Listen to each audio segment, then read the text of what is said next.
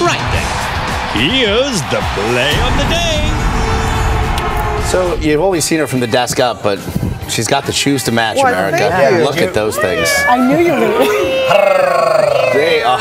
Is that the play of the day? Fantastic. Yeah, that was. Robin meowing. Bye, everybody. This one may pale by comparison. Spike Lee. We're, of course, we're used to seeing him, at the basketball games. They're out on the court often. But take a look at what happened when he took in an old ball game with the Yankees. The majors with 29 come from behind victories. And the bat goes flying into the stands behind the Yankee dugout as the ball is fouled off. No way. He's everywhere. With his son. No way. He's very happy with himself. People wish they would have hit him.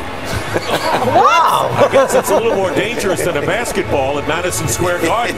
And there's the swing by Spike. The very animated Spike. No way. You don't think he's not having fun with this? He's got the stroke for the short porch here at the stadium. Well, that's his kid. His kid went to protect him, and he got the bat. He got the souvenir. That's great. 1-2. That was the bat of Mark Teixeira, Yankees first baseman. It does bear mentioning. You sit that close. When you're sitting on top of the dugouts, you have to pay attention because lumber might come flying. Really went flying. Let's say once a week, I'd say, for any one team. Yeah, you got to watch out, Sam. I know, Sam. You got those season tickets, Sam. So that's baseball with the ball and the.